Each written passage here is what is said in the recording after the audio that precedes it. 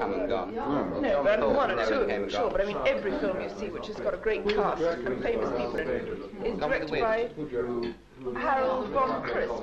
I did some shots the other day of a model who had really awful hands and a beautiful face, and I was put off by this hand scene.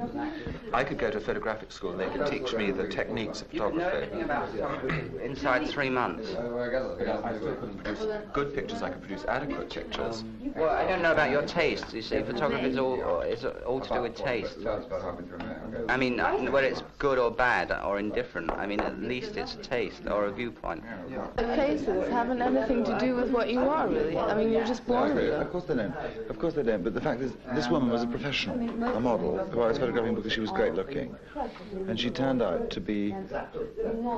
She turned out to be marvelous looking visually here and everything else, but these huge, great sort of Frankenstein hands spoilt the scene. A perfectly ordinary picture which somebody can't afford to get developed bigger, which I took, say, of Mummy and Daddy standing arm in arm. That blown up and put in a neat black frame and printed in the Observer colour supplement. Everybody says, what? You know, with wide-angle lens, a bit grainy, a bit David Montgomery around the edges. No, but and it is just as good as a picture he's taken, except that because it's David Montgomery and mounted and printed... You're talking a load of rubbish, if you don't mind me saying. Well, I know a lot of people. I mean, I don't care who you know, dearie, you're still talking a lot of rubbish. You're not listening to what I say. I'm saying that there are many people, there are many photographers whose job it is to be a photographer and who therefore work at it full time, they're not just weekend photographers, who can produce pictures which are as good as the pictures which are printed. Is somebody who looks evil more likely to be evil than somebody who isn't? I mean, I find the most evil-looking people, for instance, like Bailey, turn out to be angels in the end. The Zoroastrian circle.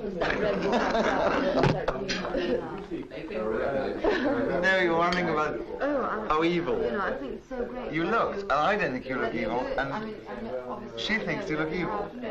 I used to be evil. An interest also. But then you didn't look evil. No, when I was evil. When you were evil, you didn't look evil. No, but then you wouldn't be evil because you're giving it away. Yeah. Happy birthday. Cheers. Well, thank you all for coming. You're so grateful to you. Yes, I must be older than any... yes, you are. Yes, you are. Here. Clough looks the eldest and is in fact the youngest. Please delete. What? Just pressed to the 30 tape. No, his youngness comes through in his conversation. Oh, God. You're trying to stir it up, Bailey, I can see that. I'm not, you're trying to stir it up. I mean, I'm trying to be nice. It's work, you know, you're not. I see that girl there long.